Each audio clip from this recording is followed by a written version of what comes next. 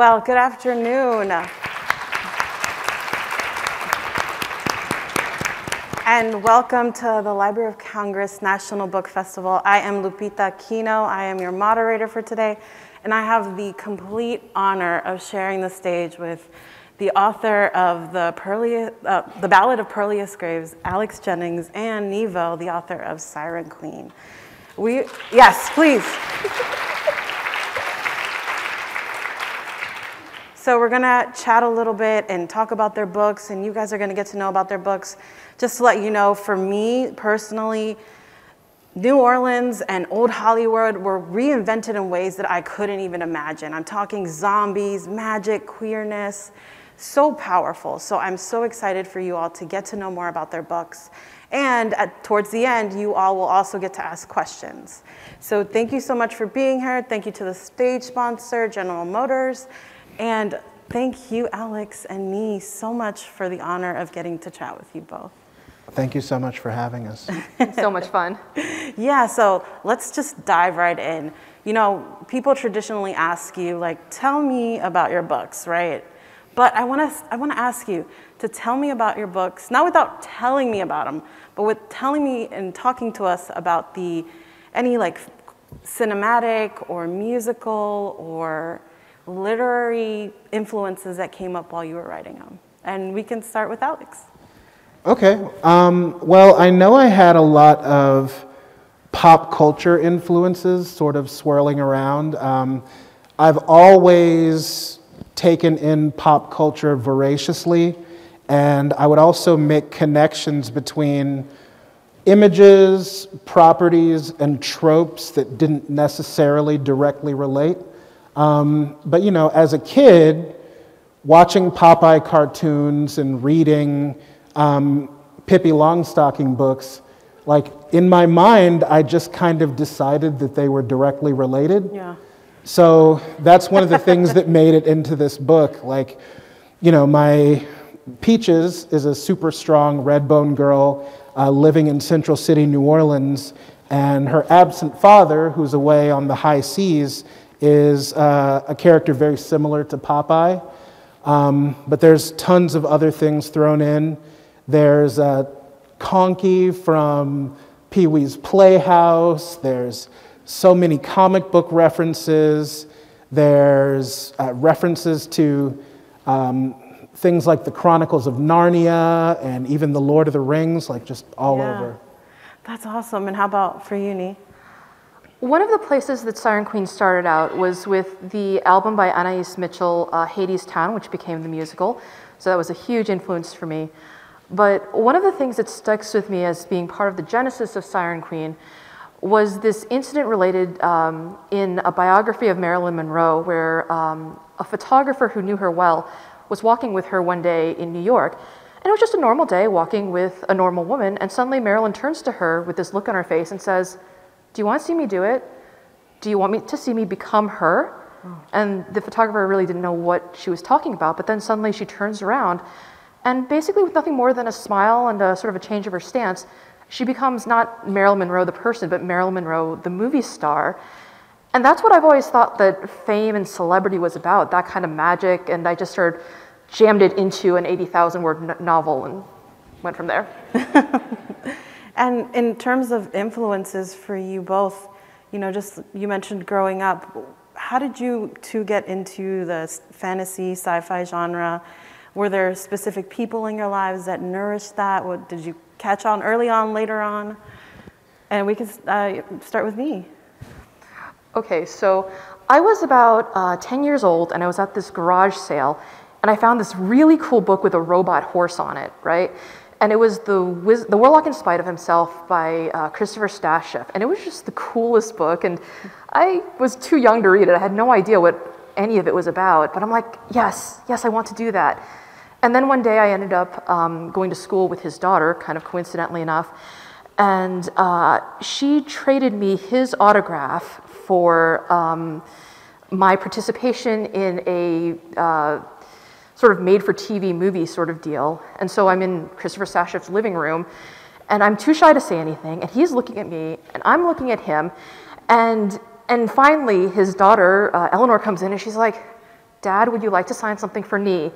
And he says, yes, I would. And she's like, do you have anything for my dad to sign? I'm like, yes, I do. Please sign this for me. And that was when I realized that, you know, fantasy writing could be a real thing that people did with like living rooms and daughters. Yeah. True. How about you, Alex? Well, there are kind of a lot of answers to that. I know that when I was very small, my grandmother on my father's side would tell stories to me and my little brother, and the more sleepy she got, like her wig would slip back on her head and the stories would get weirder and weirder. Yeah. And that kind of naturally led to an interest in fantasy. And my father, who is right here in the third row, used to read the Chronicles of Narnia and the Lord of the Rings to me and my little brother. And one night he was reading and you know, there's a lot of black is evil imagery in the Lord of the Rings books. And he put the book down and said, you know, I wish there was a fantasy where everyone was black and the darkest, blackest one is the hero. And so that really stayed with me for the rest of my life. And I read voraciously, and this book was kind of born out of that. Yeah, I was going to ask, so was that the moment that you knew, I want to contribute to the canon of fantasy and sci-fi? Or did you start off as, I know some people start off like nonfiction and fiction with fiction. I mean, I never really thought about myself in terms to the canon and the overall body of work of SF. But I knew that those were the stories that I liked to tell. And, you know, my father worked for the State Department, and so we would spend time overseas a lot. And while we were in Paramaribo, Suriname, one of the only places to get English language books was at the Community Liaison Library at the embassy. And they had just this wealth of old back issues of Asimov's and FNSF and a lot of paperbacks by different fantasy and science fiction luminaries. And that's where I discovered the work of Octavia Butler. Wow. And this is back when they were still whitewashing the characters on the covers of her books, and like realizing, you know, in a gradual sort of way that, oh no, wait, the people in these stories look like me. That was a huge effect, and it kind of pointed me in that direction from then on. That's wonderful. How about you, Nghi? Would you say the same in terms of like deciding, like, you know, was it a decision or did you just naturally? I feel like when it comes to my writing career, I've made very small decisions along the way that led to me sitting here today, I guess. So I've been a full-time writer for about 15 years, and I started out with ghostwriting and with copywriting, so very much writing to spec, essentially. So, you know, my whole career has been like vacuum cleaner parts and cockroach care guides and how to lance the abscess on an alpaca, which was a video that a client sent me. So, you know, at some point you do get very tired of giving yourself bug phobias from looking at too many pictures of cockroach husbandry. And the way that I kind of got into writing science fiction and fantasy is with a bunch of short stories, first of all, because a short story, the damage you can do is very minor. You're in and out in like 2,000 words. I love that. Yeah, I know. And then I found this contest that was run by Angry Robot, which was a call for unagented submissions. And I actually wrote Siren Queen for that, and they sent it back and said, we don't really want this. I'm like, oh, okay, I guess I better do something else with it then. And it's sort of like a bunch of falling downstairs is what it feels like the most. Yeah, no, and I mean, I guess, you know, I think about the way that sci-fi and fantasy are seen, right, in terms of like the default is, you know, white authors. And so I just think that it's just so amazing to have you two at the forefront, just writing into the canon. So thank you for that. And I wanted to just dive into both of your books. So individually, they are so powerful, but the experience of reading them together was just mind-blowing, you know. I was really particularly like drawn to the fact that you both write main characters that are vulnerable, but also super strong in their own individual ways. And I was wondering if you could just tell us about your main characters a little bit, and then anything that you really, your favorite parts about them, or things that you struggled with. Just love on your main characters. For me, the main character of Siren Queen is Luli Wei, who's a Chinese-American actress who's trying to make her way in fairyland Hollywood in the 1930s. And I mean, it's a funny thing to talk about vulnerability with Luli, because how vulnerable does a Chinese-American girl get to be in the 1930s? Not very. She has to be tough, and she doesn't even recognize it as strength. It's just the way she has to get to school that day, or the way she has to interact with whoever's, you know, one of the incidents was, it's like, okay, can I get into the library today? And well, at that point, the Los Angeles Library did not allow Black people in, and so she has to wait for the librarian who thinks she's white enough to get in. It's that funny liminal space that a lot of Asian Americans inhabit. And for her, she loves very much. She is brave because she doesn't have a choice. And the important thing is that, for me, is that she wins. She wins everything at the end. I don't mind that being a spoiler. And I was asked at one point, you know, is she a hero? Like, what happens if someone comes to her door and asks for her help? And the thing about her is that I think the first thing she would say is, get the hell off my property. And I love that about her. Yeah. How about you, Alex? So the main character of my novel is Perilous Graves. He's also the title character. He is a shy and bookish 11-year-old boy who loves fantasy novels, who loves comic books, cartoons, all of that. And he lives in a world that has a certain degree of magic as its baseline. But he's also a failed magician because he was in training, but his training failed him at a crucial moment. And so he's decided that sorcery is not for him. But he comes to sorcery through a family legacy that he was not previously aware of. And he draws strength from not just his own inner steel, but from the family and the friends who rely on and support him. And I think that the way he discovers his own sorcerous power and comes to terms with it, and in the end accepts it and accepts what he is called to do, are made possible by the love and the support he receives from his community and his family.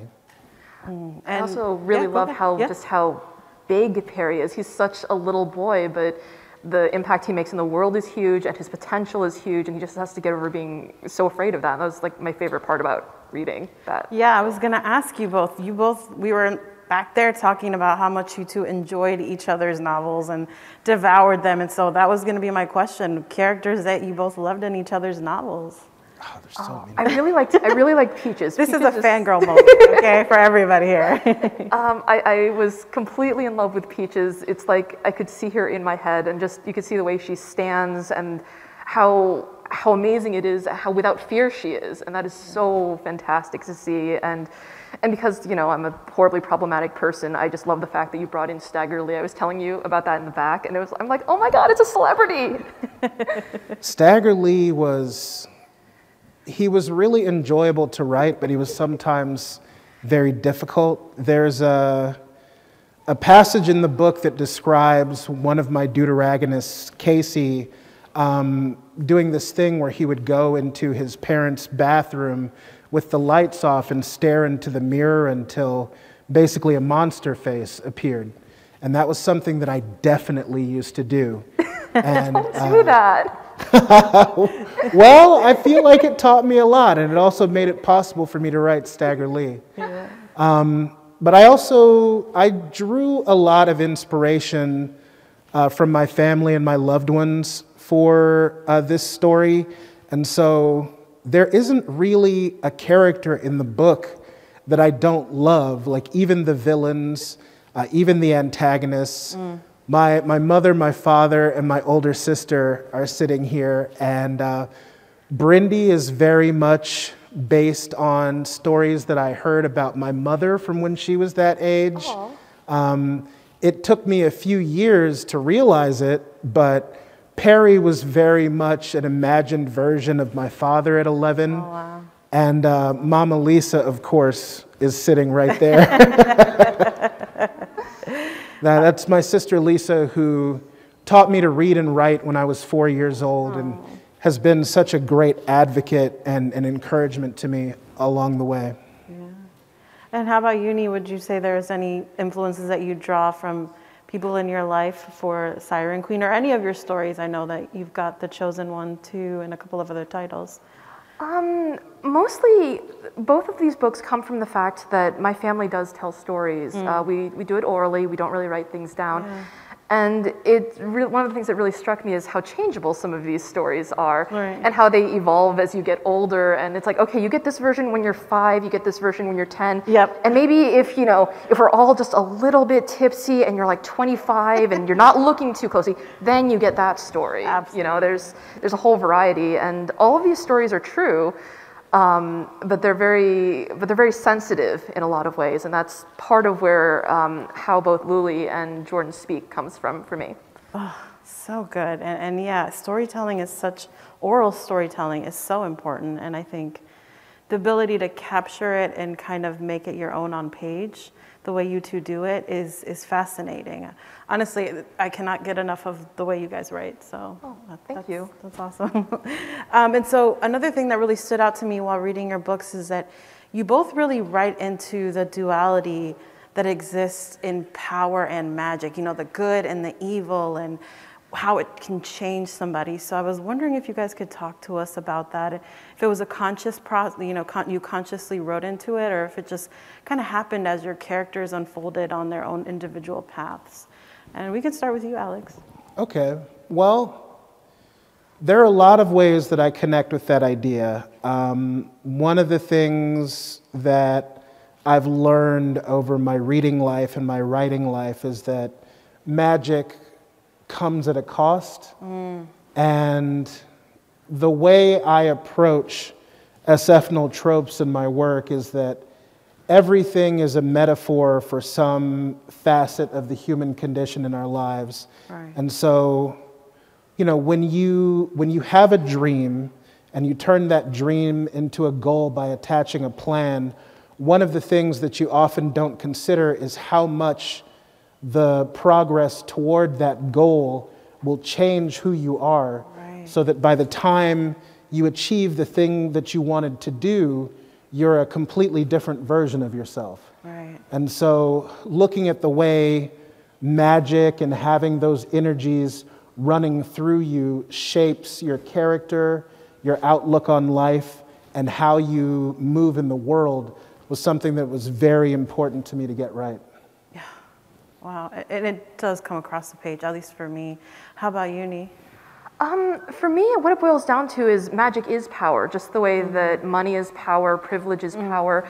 And all the power is the ability to do what you want to do, to go as far as you want to go, and also to stop people who would stop you. And that's what Luli is trying to get for herself in The Chosen and the Beautiful. It's what Jordan isn't quite understanding that she swims in, and that she has limits for it as well. And navigating power, both being seen to obviously have it or just having it at all, is an inordinately political position for marginalized people. And I think that interplay is so interesting because power is situational, power is localized. I might have a lot of power in one scene and completely lack it in another one. And how is that all one person? How do you contain that all within yourself and still see yourself as whole? And that's just an interesting struggle and an interesting piece to put together. Yeah. That comes through extremely well in Siren Queen.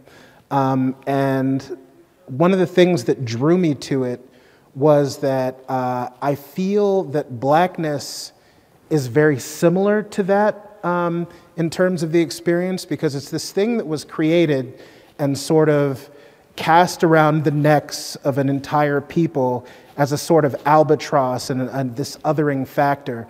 But at the same time, it's become transmuted into this sort of cultural force, this power to move and change the world. And, in some ways, it's under attack. And so I just loved seeing that from a different perspective in your work. It's basically like they hang weights on us and they don't get to complain if we swing those weights at their heads. And in terms of your characters that were like battling and struggling with this throughout your novels, like, did you struggle individually writing them? How did you resolve that? And I'm just saying, because so many of the characters I was struggling with them while they were figuring this out. Boy, that's a loaded question. I'm so sorry. I knew I was going to ask one loaded question at least. This book pretty much took me 10 years to write, from the time I first came up with the idea to the time that I actually managed to sell it to a publisher. Wow. And originally, I've been in the SF field since 2005 is when I sold my first story. And I came up with Ballad as a way of putting together a quick story that I could get out to market without caring about it too much and like agonizing over it. But over the course of writing it, I honestly hit several different walls. Like, the bottom fell out of the economy. I was without a job for a while. I didn't know how I was going to keep things together. I also had some health issues crop up during that time, and it was honestly the greatest struggle of my life. And I think that difficulty transformed this story into like the most important thing that I had ever done. That's wonderful. Okay, let's see. For me, when it comes to my characters navigating in waters that are so very perilous to her, I think what it boils down to is at one point someone calls Luli a feminist icon, and I'm like, please, that's not entirely right. She is trying to get by in a world that is very difficult to her. She helps who she can help. She leaves behind a lot more people, and as I was writing it, one of the things that really was kind of weighing on me from time to time as I was trying to make a word count around alpacas and cockroaches was the fact that I'm like, hon, you could be doing so much more. And the response is inevitably, no, I couldn't. I'm tired. I am scared all the time. And, and one of the things that Luli really helps me accept is the idea that your first responsibility is always to survive. You have to do what you have to do, and you can feel bad later, you can feel guilty later, you can start making up for it later, but the first priority is always to get yourself through a situation. And it's a very imperfect place to live in, both for her as a character and for me as a writer. And I'm like, well, it's published now, can't do anything about it, so that helps. And just diving into a little bit more specifically into Siren Queen, I thought often, while reading it, about, and we touched on this too, about how queer people and people of color are often othered when, they're othered when they become the villain, right? Or they become this, that's just the way Hollywood and movies and film tend to other us. And so, your main character, Luli, just kind of leans into that. And, for a moment I was like shocked, and then I was like, wait a minute, this is so liberating. And so I was wondering if you could talk to us a little bit about the thought process behind that. Okay, part of it for me, for Luli, is one of the things that went into writing her, who she is during the time when I was writing her and spending a lot more time with her, is, okay, let's break it down. What is a monster? And the idea that came to me is a monster is something that gets to do whatever the hell she wants to do. And that makes you monstrous. If you are marginalized, if you are a woman, if you are queer, if you're not white, doing what you want to do is seen as monstrous. And if Luli was going to embrace her ambition, and if she was going to embrace the dream she wanted, the house in the Palisades, the rules, the world that she wants, she has no choice but to be a monster. And once again, we're back to that brick that if you're going to give me a brick, don't be surprised when I throw it at you, Right. And that's Luli. Yeah. And so in both of your books, like I was so happy that you included trans and queer characters, because I think often in music and historically we've kind of been erased, right? And this real erasure, even though they have existed within the history of music and cinema. And so I was wondering if that was a conscious choice to include trans and queer characters and center them in your novels. And we can start with Alex, yeah. It was absolutely a conscious choice. When I moved down to New Orleans, one of the things that I noticed was the way the queer and trans community operated in the city. I noticed on my first trip down there in 2003, I think it was, how, nobody was really hassling anybody. Mm-hmm. And that was very important to me. And as I learned more about the city and its music and its history, I learned about the contribution that queer and trans people had made to not just the music that makes New Orleans run, but to music that influenced the entire world. Like, Little Richard was operating in the New Orleans music scene. And then, of course, you have Sissy Bounce, you've got Big Frida, Sissy Nobi, like all those people. And, I also knew that I had queer and trans people that I cared very deeply for. I'm queer myself, but a lot of the folks closest to me are trans and non-binary in some way. And so it was a natural decision to highlight those folks as well in this story. Yeah.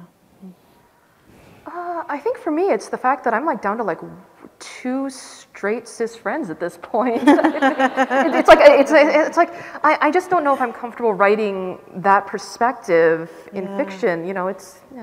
But yes, it has. Unfortunately, it has to be a deliberate decision when you're looking at sales and when you're looking at what can be marketed or what someone's going to want to pick up. And once again, I know how profoundly lucky I am to have both the agent and the editor I do. Diana Fox and Roshi Chen, respectively, because they could look at my stories and they could say, yes, there's merit here, and these stories, if not universal, are big enough to draw in people, even if they don't necessarily share those identities. And for me, part of it is just paying it back to the openly queer people I've known throughout my life, and also paying it forward to the readers who are going to come after us, the ones who are looking for themselves, who desperately need to see mirrors of themselves as a way to survive. So I wrote this novella called When the Tiger Comes Down the Mountain, and I released little bits of it here and there. And someone wrote to me and said, "Oh my God, I can't believe how important it is and how amazing it was to see my own name," which is a very Vietnamese name. And I'm like, I don't know how to tell you this is a man-eating tiger, but just this is what I got. So things like that mostly. Yeah. And just Alex, I wanted to let you know that I was so obsessed with the way that you wrote New Orleans and you depicted New Orleans in the novel. It just, it was just so powerful. And the heart of New Orleans, the music. And I'm specifically thinking, for those that haven't read it, basically the songs come alive. And I was wondering if you could tell us a little bit about that and tell us about the songs, I guess without spoilers for anyone that hasn't read it. Well, New Orleans has been very influential in terms of at least 2 of the most recent great American art movements. First jazz, and then it's been very influential in hip hop and rock and roll as well. And so just the way music operates in New Orleans is very different from the way it is anywhere else.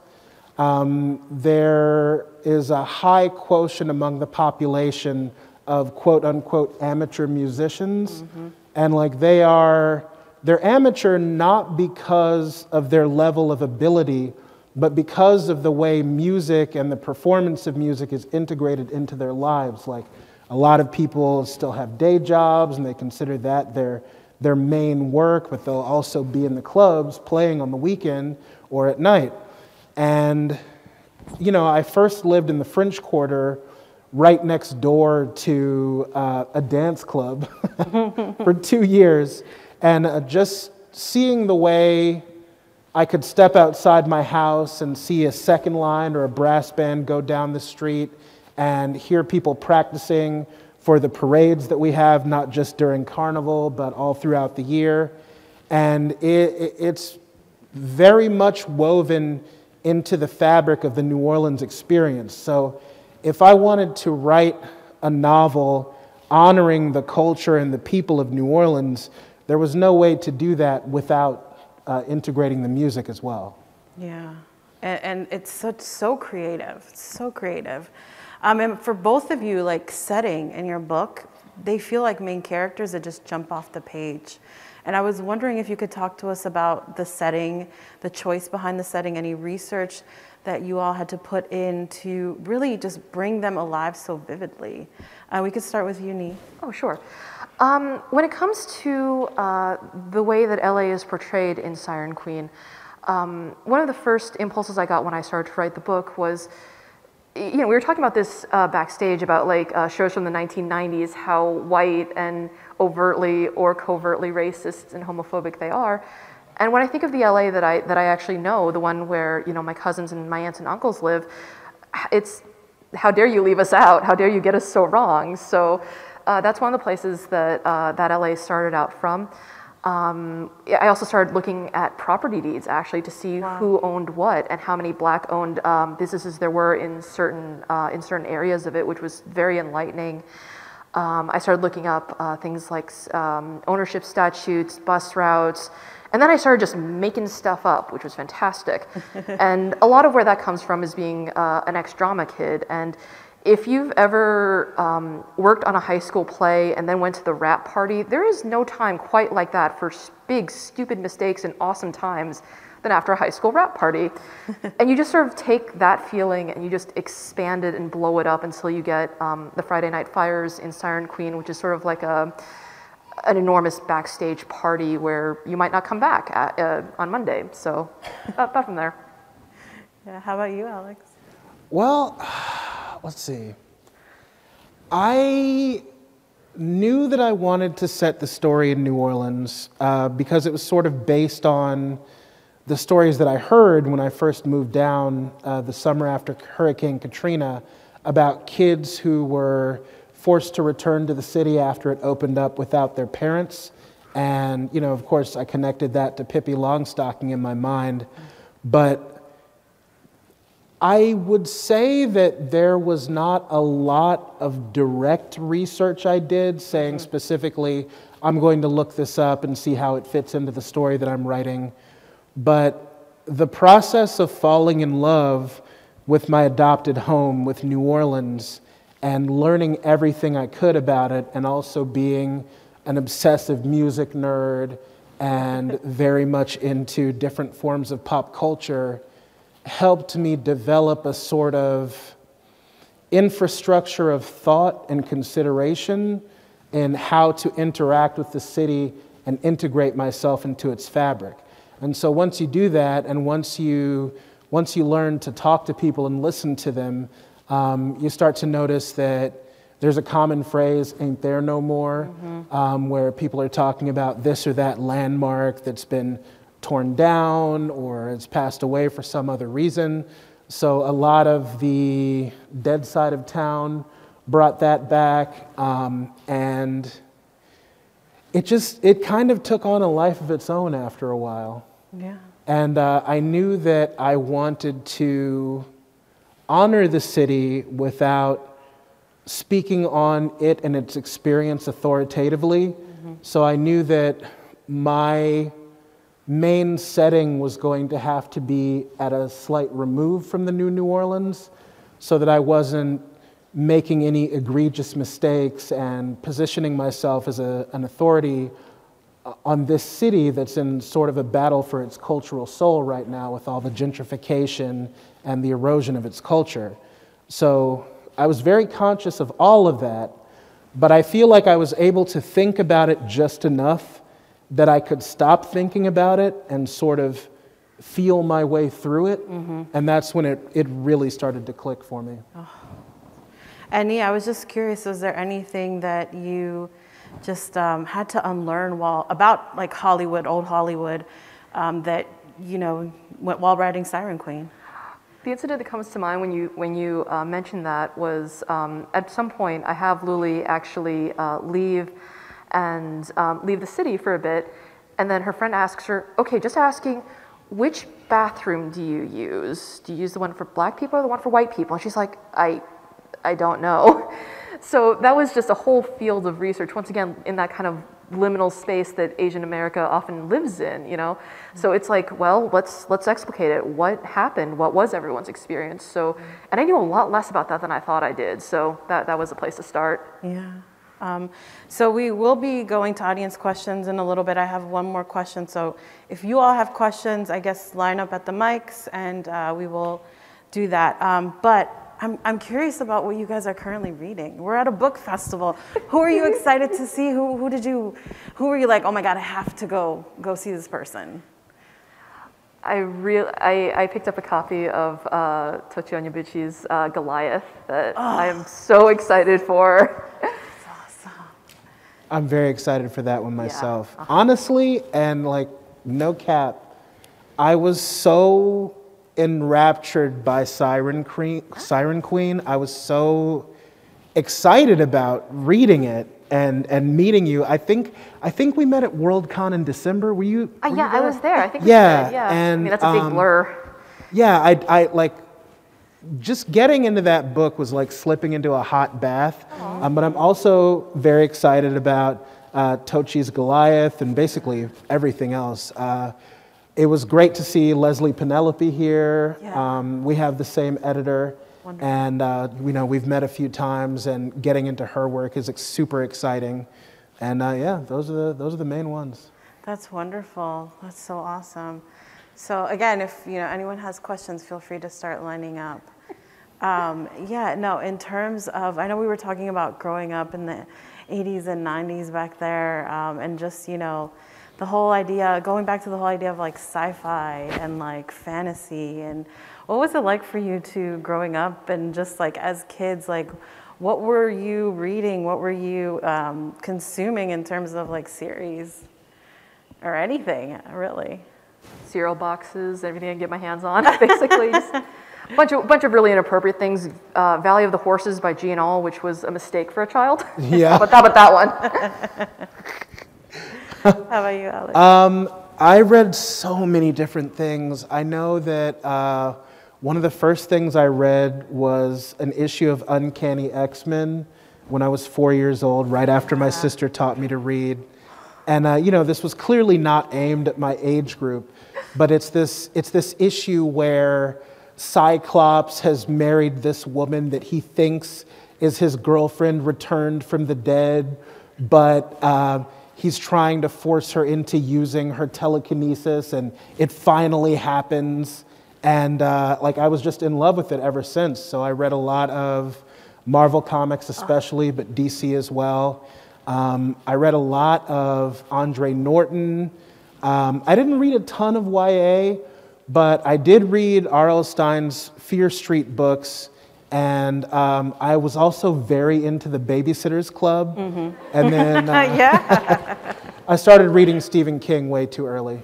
I mean, same. So we'll go ahead. We'll start right here.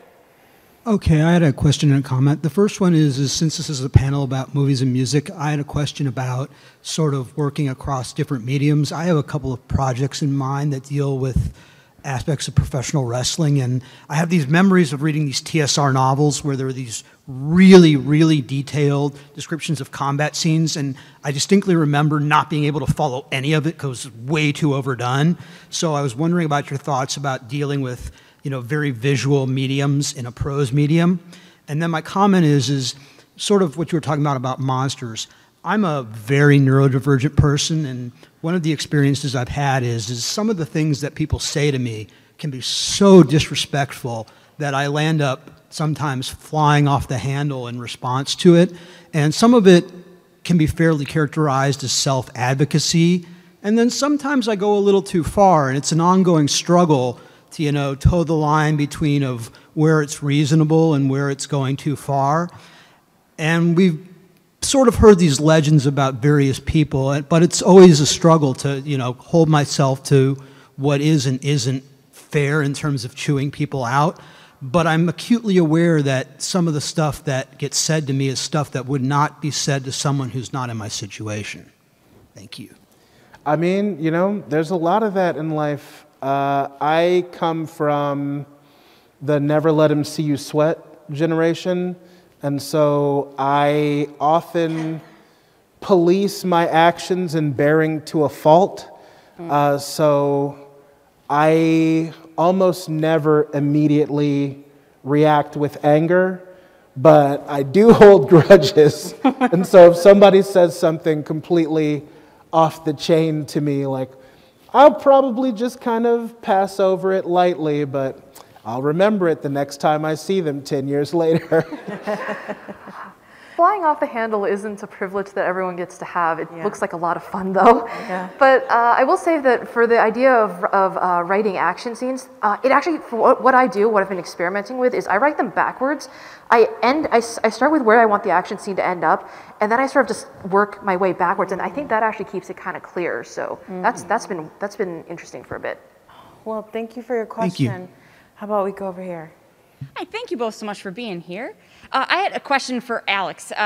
One of the things that I loved so much about this book was not only the music, but going into the detail of the lyrics that were in there. And I was wondering what that experience was like of switching mediums as you were writing, of going through and like writing the narrative and then shifting and writing the lyrics, because it definitely added to the depth of the book. That's for sure. Okay, well, a funny story about that.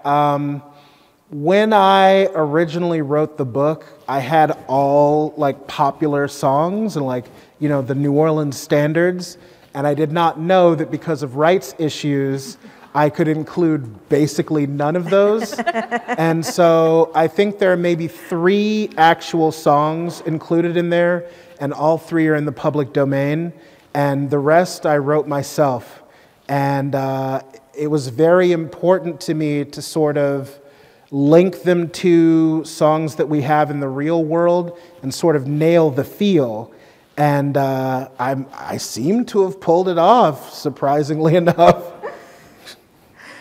I do want to shout out the audiobook. I meant to say this. If you folks don't know, the audiobook includes like voice effects and music, and I don't know if you contributed to that. It was stunning. It's such an experience. I've never listened to an audiobook like that before. Okay, so they sent me audition files for the voice actors, and they asked my opinion on them. And I hope that if I had chosen somebody else, that they would have chosen Graylent Bryant Banks instead, because he was hands down the best. And I can't believe how lucky I got with that. He's extraordinary. So good, so good. We'll go over here. Hi, my question's for Nghi.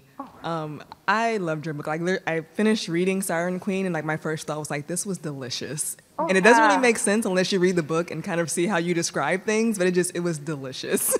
So glad you liked it. I loved it. I have many questions, but in order to not spoil for anybody else, I'll focus here on just about how you decided about your naming and not naming of characters, particularly the protagonists, who we'll call Luli. I would love to hear more about your decision making there. I did it accidentally, and now I'm just going to keep on doing it as long as everyone lets me do it, because we don't know Jordan's original name either. I'm just going to keep rolling with this. Now it's a theme, so less a decision than once again falling down those stairs I mentioned earlier. Thank you.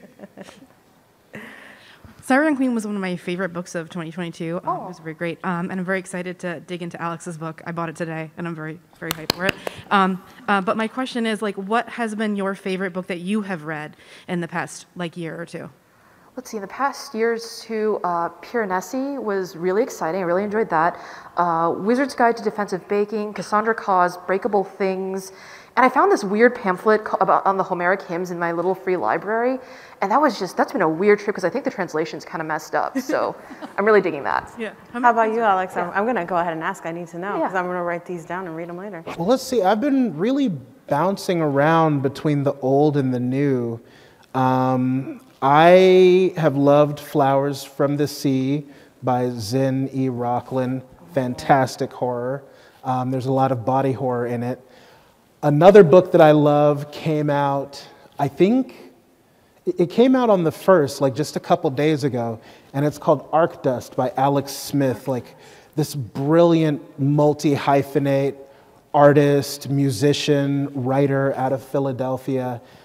It's just this like queer, cyberpunk, like bleeding edge fiction. It's a short story collection from Rosarium, and like, I mean, everybody needs to read it.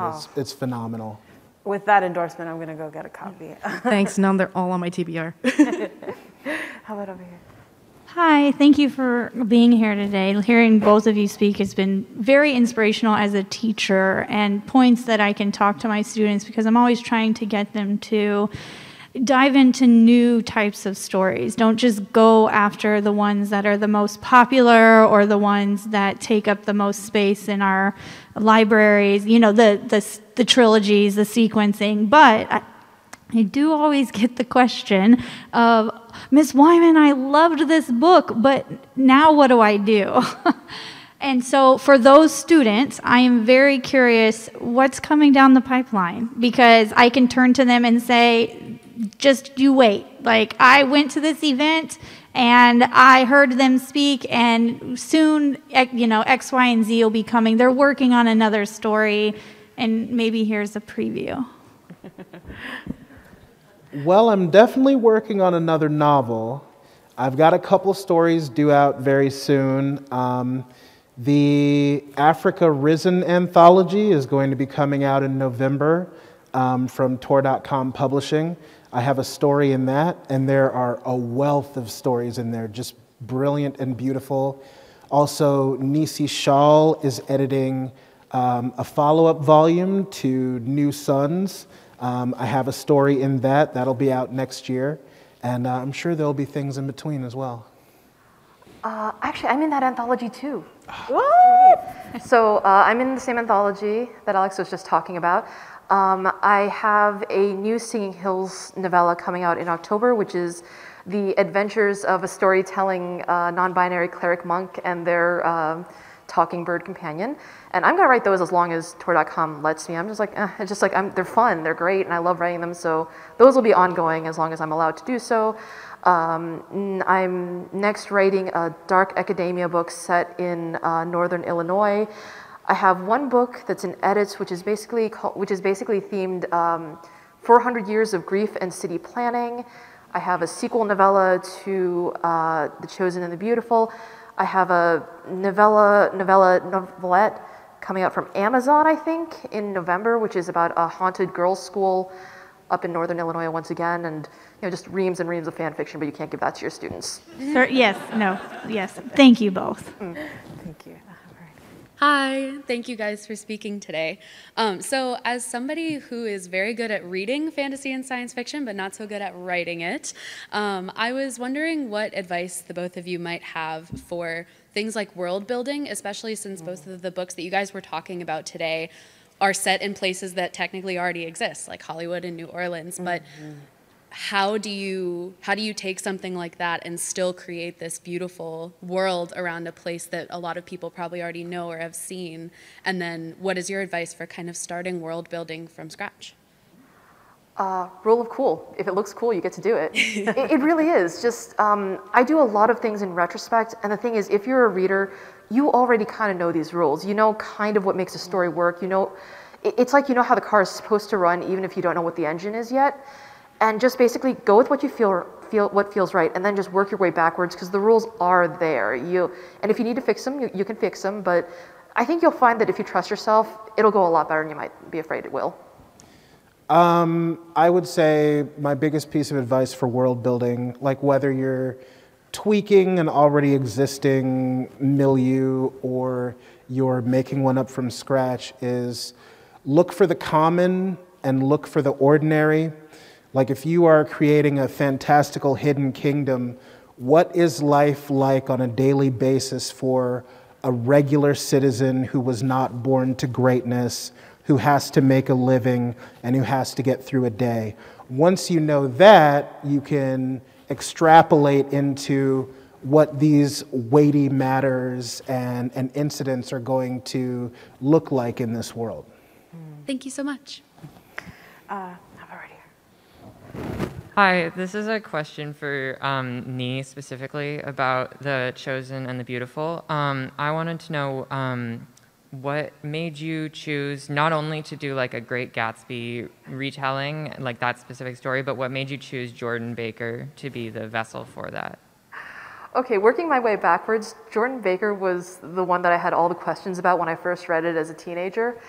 If you think about it, Jordan doesn't really make sense. If you plot her movements through The Great Gatsby, she is doing a lot of stuff behind the scenes. She's having secret meetings with Gatsby.